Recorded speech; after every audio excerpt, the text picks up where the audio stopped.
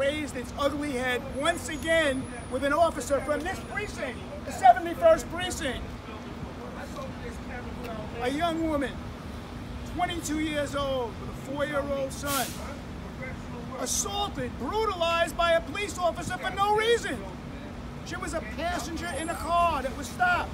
She exited the car with her hands up and she was struck with a baton. Unacceptable behavior for a member of the NYPD. The district attorney's office must open a criminal investigation with regard to the actions of this police officer. Police brutality in this city will not stop until police officers are held accountable criminally and go to jail. We have filed a notice of claim today for $5 million in damages against the New York City Police Department and the City of New York. This victim is entitled to damages because she will have a scar on her face for the rest of her life. She was bloody, not even taken to a hospital by the police, but bloody.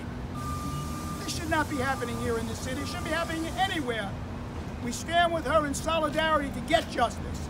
And justice means not just the monetary award of damages, which she's entitled to, but also put the police officer who did this to her in jail.